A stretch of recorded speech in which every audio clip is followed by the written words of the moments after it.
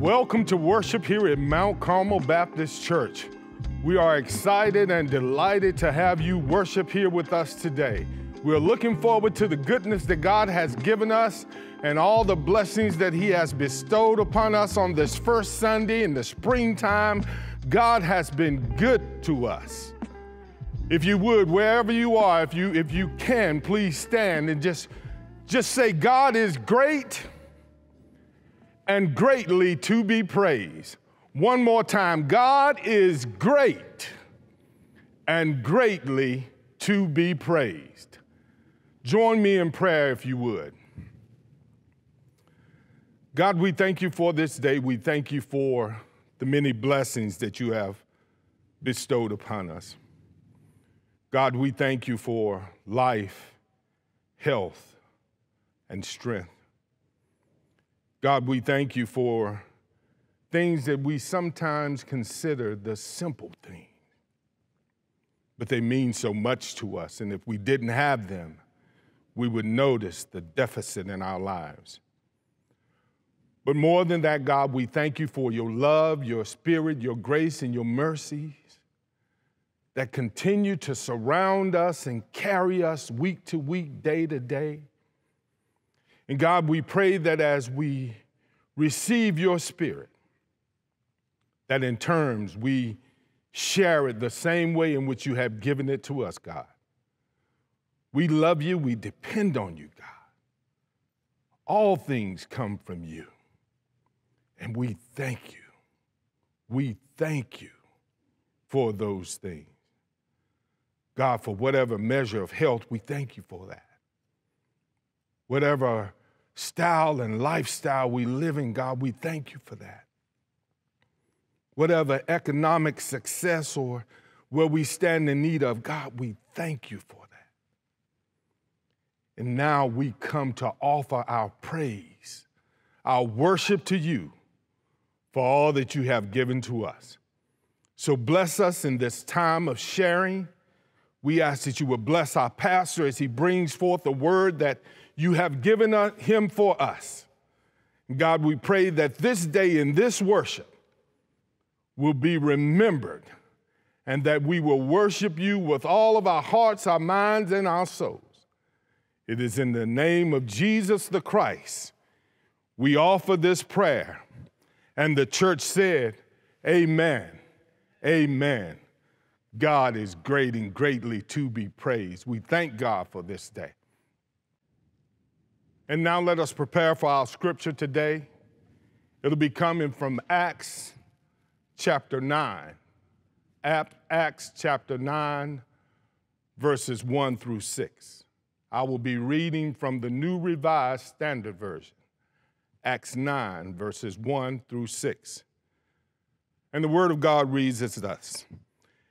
Meanwhile, Saul, still breathing threats and murder against the disciples of the Lord, went to the high priest and asked him for letters to the synagogue at Damascus, so that if he found anyone who belonged to the way, men or women, he might bring them bound to Jerusalem. Now, as he was going along and approaching Damascus, suddenly a light from heaven flashed around him.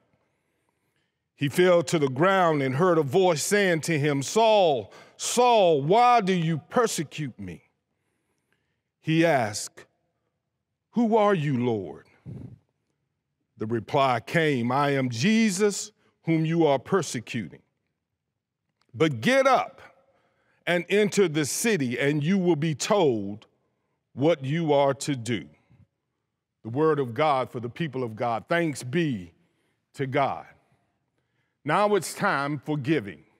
That time in service where we give back to God a portion of what he has given to us. God loves a cheerful giver, and I pray that it is with that cheer and that joy that you give back to him. Here at Mount Carmel, there are several ways in which you can give. You can give through Givelify. You can choose to mail it in here at Mount Carmel Baptist Church, 7237 Tuckaseegee Road, Charlotte, North Carolina, 28214. You can bring it by in person, or you can go to the website, mcbaptist.org, and give online. Either way you choose to give, we'll be delighted and we'll accept your gift, your offering that you have given unto the Lord. So with that offering in hand or that offering in mind, what you plan on giving, let us thank God and pray for that offering. God, we thank you for these gifts that we have, a portion to give back to you for all that you have given to us.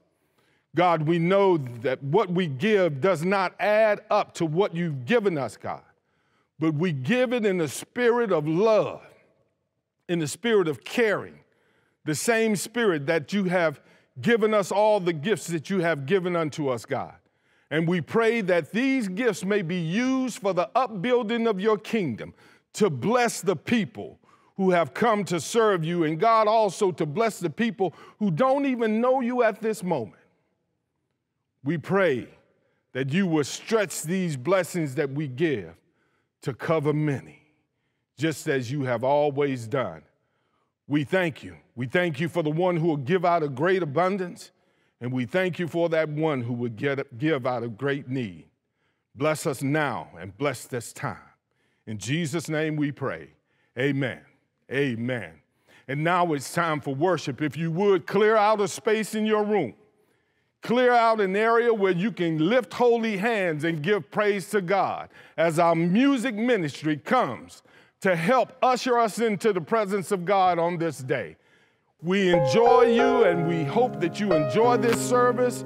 Enjoy what's been planned for you by God as our pastor delivers this word.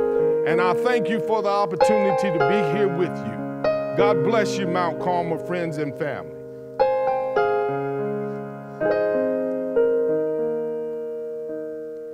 Lord, if I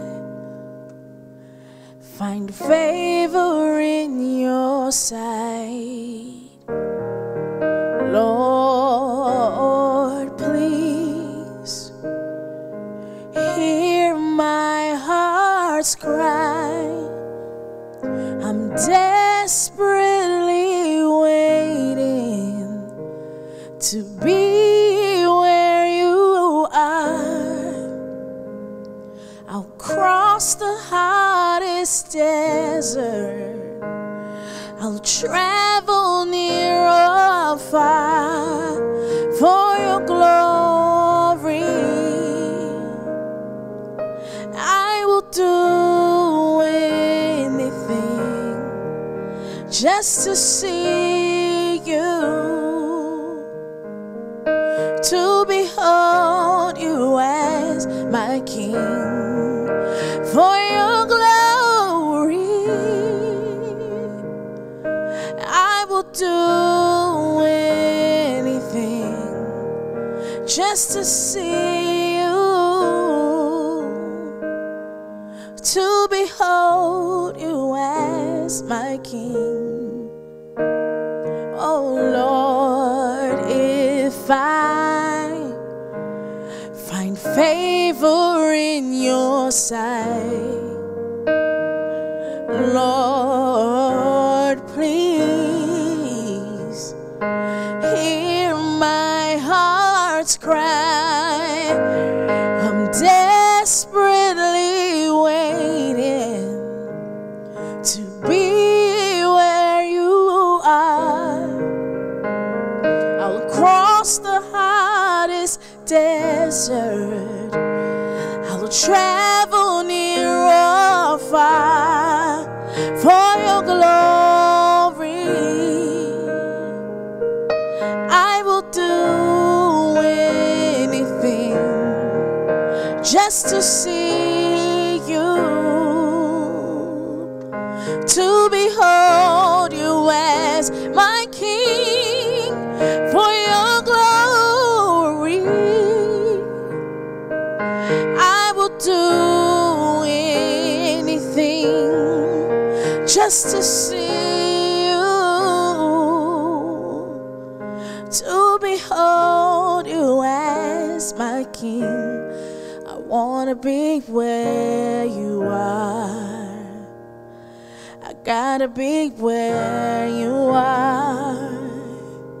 Lord, I wanna be where you are. I gotta be where you are. I said I wanna be where you are. I gotta be where you are. Lord, I wanna be where you are. I gotta be where you are. Said I wanna be where you are. I gotta be where you are. I wanna be where you are. I gotta be where you are. For your glory, I will do anything just to see you, to behold you as my King. I wanna be where you are. I gotta be where you are. Lord, I wanna be where you are. I gotta be where you are. Oh, oh,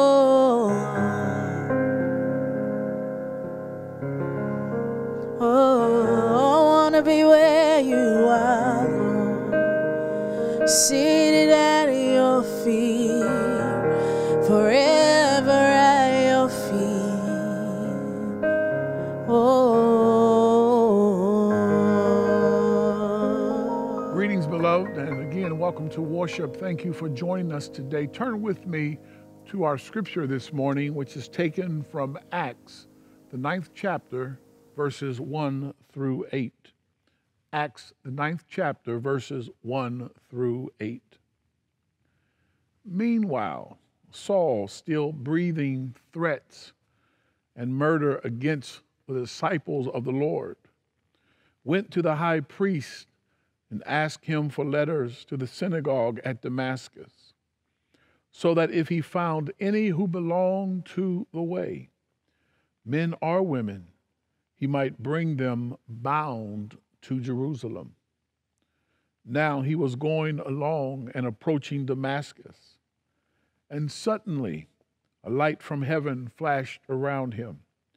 He fell to the ground and heard a voice saying to him, "Saul, Saul, why do you persecute me?"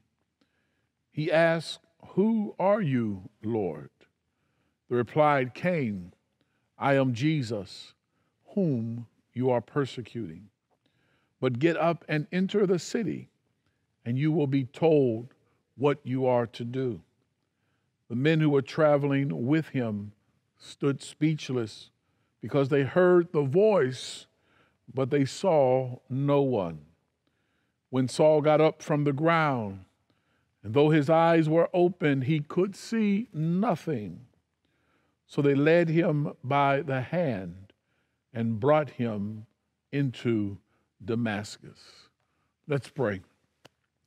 Father, we thank you for this day and the privilege to share this word of faith, and we pray it will be a blessing as you have designed. In Jesus' name we pray, amen. Today I want to focus on this third verse that says, "Now he was going along and approaching Damascus, and suddenly a light from heaven flashed around him. He fell to the ground. He heard a voice saying to him, 'Saul, Saul, why do you persecute me?' He asked, 'Who are you, Lord?' The reply came, 'I am Jesus, whom you're persecuting.'" And for a subject, I just want to talk to you from the subject, God is bringing me back. God is bringing me back. He's bringing me back. We're told that as they were approaching Damascus, that a light from heaven flashed around him. He fell to the ground and he heard the voice, "Saul, Saul, why do you persecute me?" The context of the text is that Saul had been present as they dragged him out of the city and began to stone him. And the witnesses laid their feet at the feet of a young man named Saul. While they were stoning Stephen the faithful, it was hot. It was very hot. The heat was turned up, and the small enclave of believers were known as the people of the way. A zealous Pharisee named Saul was becoming more and more emboldened, fresh off the fevered crowd who had stoned to death one of the followers, Stephen. Now Saul had set his sight on the full persecution against the church in Jerusalem. The apostles were scattered throughout the countryside of Judea and Samaria.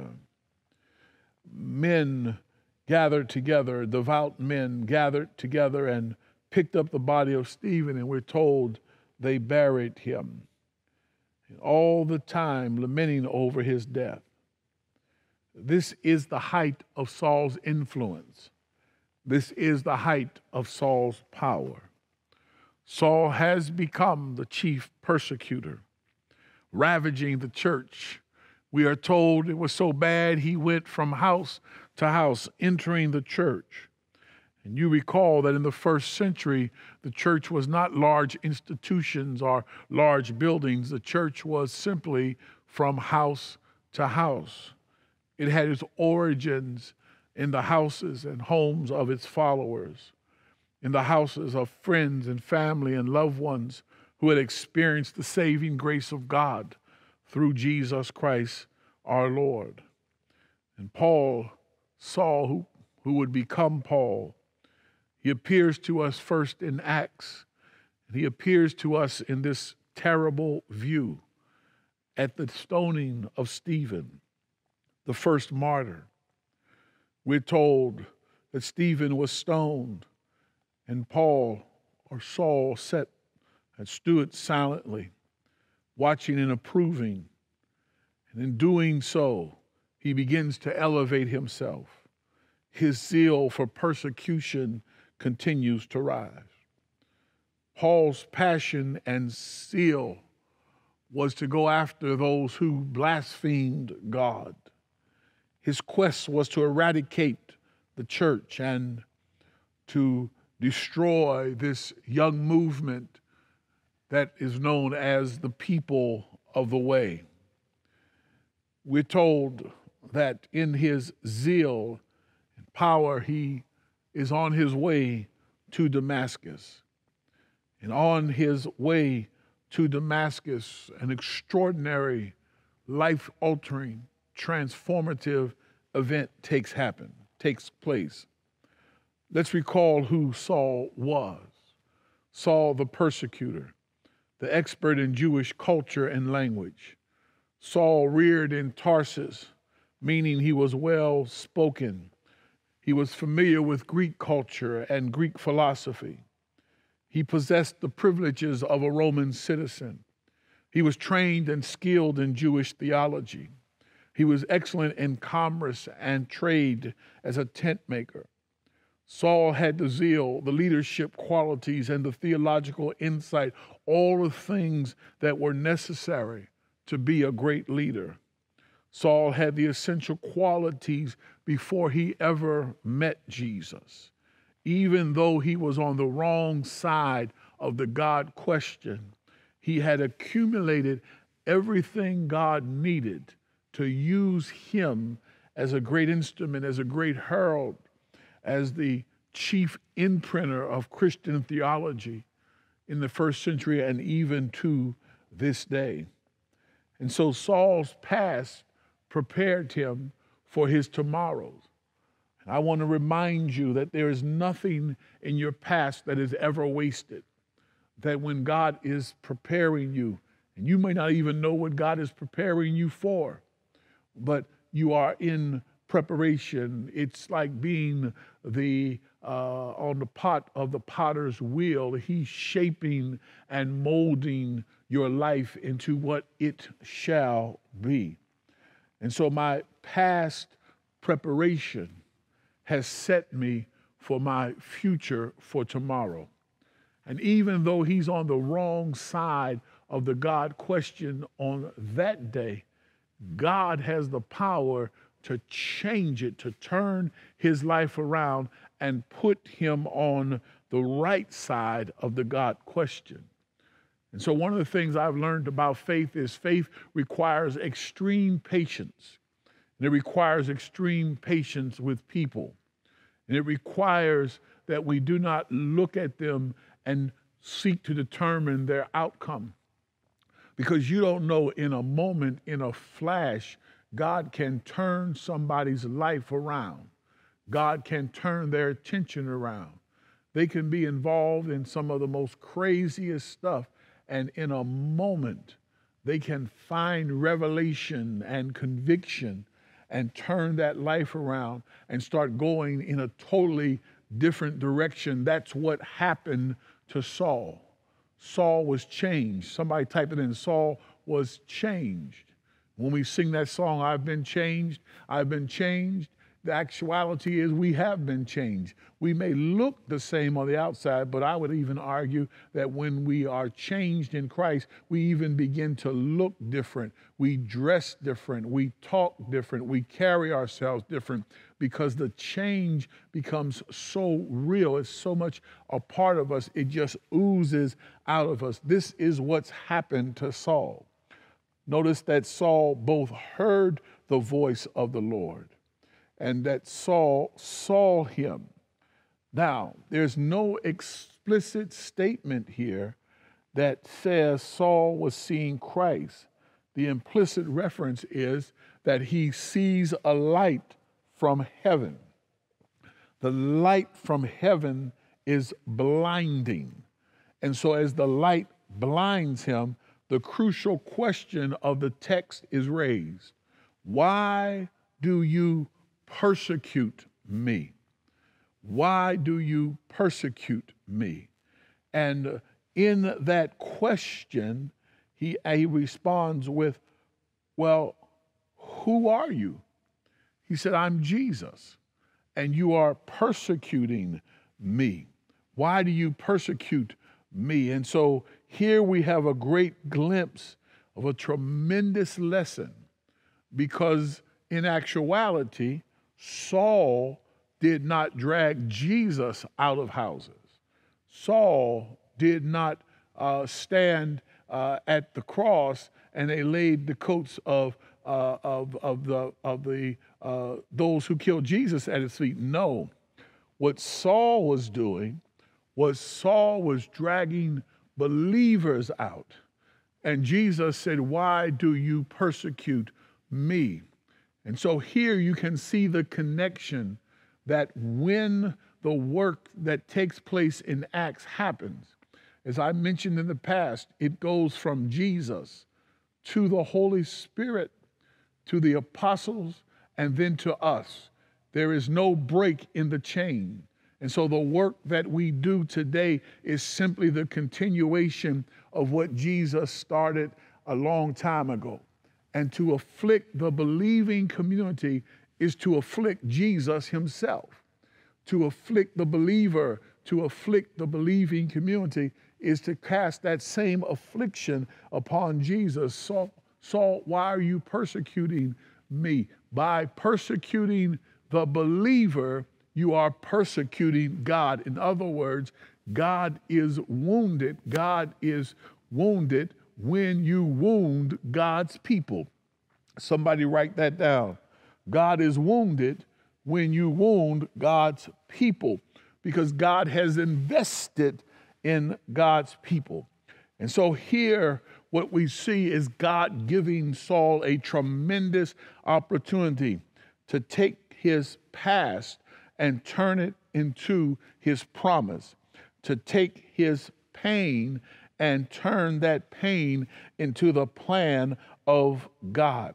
And I want to say just a little bit about pain, because when we are in pain, so often we think that God has neglected us or that we're outside the care of God. And many times when we're in pain, God does some of God's greatest work. God does some of God's greatest glory. And what happens is that we have to understand that our pain that we experience is bringing us into our greater, our fuller purpose. So when God takes our pain and it turns to pressure, which turns to power. So read Isaiah 53, 4 and 6. Surely he bore our infirmities and carried our diseases, and we are counted him stricken, struck down by God, and afflicted. But he was wounded for our transgressions, crushed by our iniquities. Upon him was the punishment that made us whole, and by his bruises we have been healed. Somebody type in, God's taken my past. God's taking my brokenness. God's taking my pain. And out of that, God is fulfilling my purpose. There's no part of your journey, no part of your experience that has been wasted. You've got to get to the place where you understand, even when you're going through great challenges, you may not desire to go through it, but you can say, Lord, I know you love me, and I know that you're going to bring me through this. I don't know why I'm going through this, and sometimes you can't figure it out. I like the way Jake says, he said, don't try to figure it out. He says, survive it, survive it. Survive the pain. When you go through the pain, I'm going to come through this. I'm going to make it to the other side. And when I make it to the other side, I will have clarity about what has happened to me, and I will see the witness and power of God in the land of the living. I love that testimony. I'm going to see the goodness of God in the land of the living. You have to purpose that in your mind. You have to purpose that in your heart. You have to purpose, no matter what you're going through, that I know that God is good, and I know that God is working on my behalf, and I know that God's going to bring me through this, and I know that there's purpose in my pain. There's purpose in my pain. There's purpose in my pain. There's purpose in my suffering. There's purpose in this cross experience. There's purpose in me being stricken blind on a road to Emmaus. There's purpose. God is not through with me yet. It's the point where you think Paul could have said, it's over. I'm through. I've done all I can do. It's over. It wasn't the end. It was just the beginning. Somebody type that in. It's not the end. It's just the beginning. This thing I'm going through, this pain I'm experiencing, this challenge I'm experiencing, it's not the end. It's the beginning of something new. It's God turning my past, turning my pain, turning it into greater purpose. It's not my end. Tell your neighbor, it's not the end. It's not the end. It's not the end. No, God is bringing me back. It's not ended. No matter who counts you out, no matter who says you're not going to make it, no matter who tells you to give up, do like Job. Though he slay me, yet will I trust him. Though he slay me, yet will I trust him. He's bringing me back. I'm coming through. It's not the end of my story. Think about Brother Joseph. How many times he could have declared it's the end of the story. When he went to see his brothers and they stripped him of his coat of many colors and threw him in a pit, he could have given up and said, that's the end of my story, but something inside of him held the reins. Something inside of him would not let it go. Something inside of him. So this is not the end of the story. When he was sold into slavery on a caravan going to Egypt, That would have been a good point to resolve and to resign and say, this is the end. He said, no, this is not the end of my story. God's bringing me back. This is not the end of my story. When he was there and he was in Potiphar's house and falsely accused, he could have said, after all I've been through, and yet here I am, this is the end. No, it's not the end of the story. When he then gets put into prison, and there interpreting dreams, he could have said, that's the end of the story. But no, he said, that's not the end of the story. Beloved, this is not the end of your story. COVID's not the end of your story. Sickness is not the end of your story. Heartbreak is not the end of your story. Death is not the end of your story. No.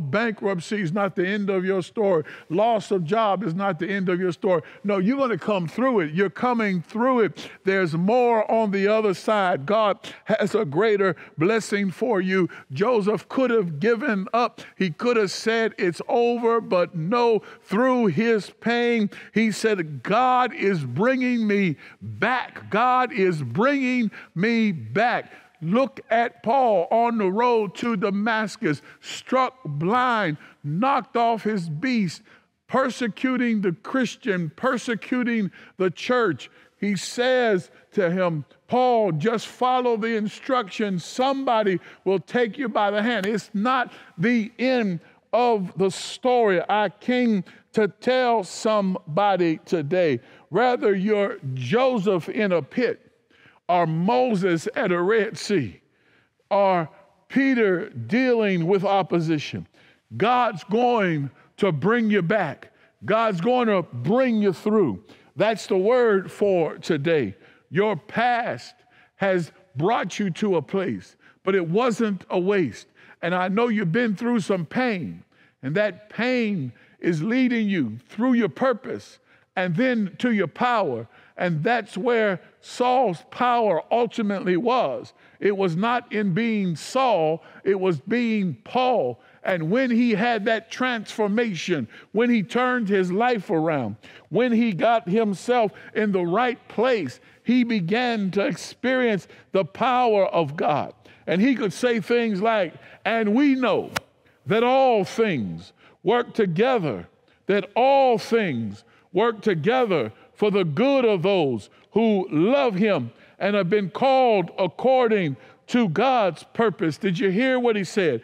Romans, all things work together. Romans 8:28. Even when you can't see it, God is working it out. Type it out. God is working it out. God is working it out. God is working on my behalf. God's love is working on my behalf. And whatever you're facing today, you have the power to overcome it. Just as Saul overcame the blindness, just as he overcame being a persecutor, he now understands on the other side of that pain, on the other side of that pain, that there was purpose in the pain, which produced power. And the power that he had and discovered was that God was working in all things.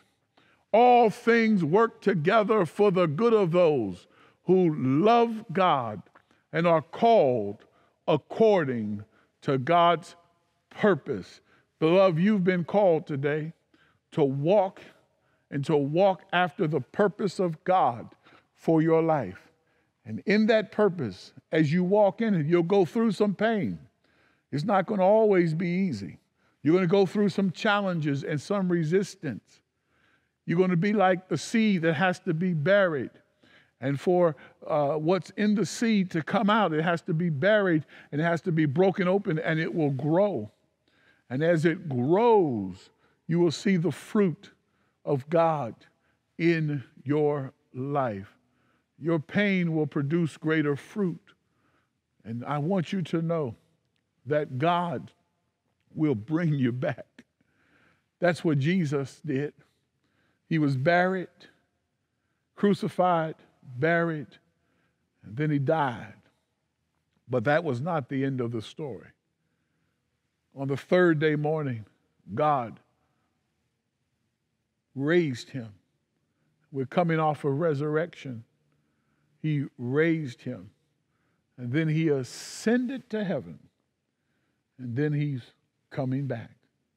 God will bring you back.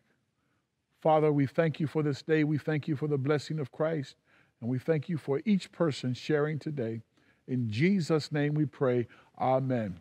God bless you. If you have not accepted Christ as your personal Savior, just take a moment and pray this prayer with me and allow the Holy Spirit to minister to your heart. Lord Jesus, I accept you as my personal Savior, and I thank you for dying on the cross for me. I give you glory. I give you praise. I accept you into my heart, my mind, and my spirit in Jesus' name. Amen. If you prayed that prayer for the first time, please connect with us. We would love to connect with you. We would love to come beside you as a believing community as we seek to make a difference in the land of the living. Let's prepare for communion. It's first Sunday. It's a beautiful Sunday. And let's prepare for communion. Let us join together for communion. The prophet Isaiah has said, "Though your sin be as scarlet, it shall be white as snow." The Apostle Paul admonishes us to let a man examine himself. For he that eateth and drinketh unworthily eateth and drinketh damnation to his own soul, not discerning the Lord's body. Will you therefore with me confess our sin before God by repeating after me? O God, before whom all hearts are revealed, and no secrets are hid. We confess our past sin, ask for your forgiving grace and healing mercy. Amen. That which I receive of the Lord, that also I deliver unto you. On the same night when Jesus was betrayed, he took bread, brake it, saying, "Take and eat. For as often as you do this, you do show forth my death and my suffering until I shall return." And likewise, he took the cup and supped, saying, "Take and drink. For as often as you do this, you do show forth my death and my suffering until I shall return." Let us pray. God, we ask that you will bless now these elements and this moment. We bless all of the homes and families and individuals who share through all of the mediums. We thank you, God, because the Holy Spirit is not limited, but is free.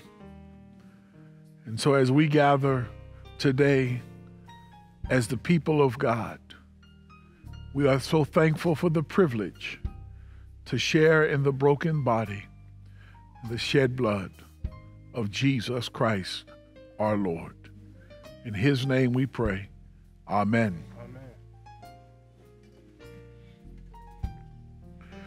The body and blood of the Lord.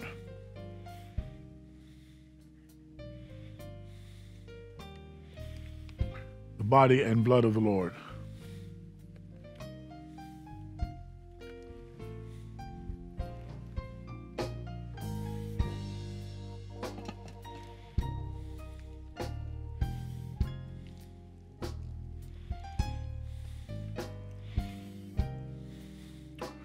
Let us commune together, the body of the Lord,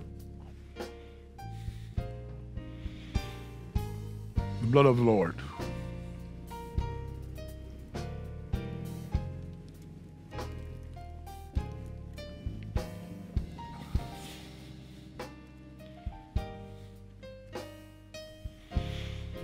And the scriptures record they sung a hymn and came down from that place. Next Sunday is Mother's Day, and we'll be celebrating all of our mothers here at Mount Carmel Church.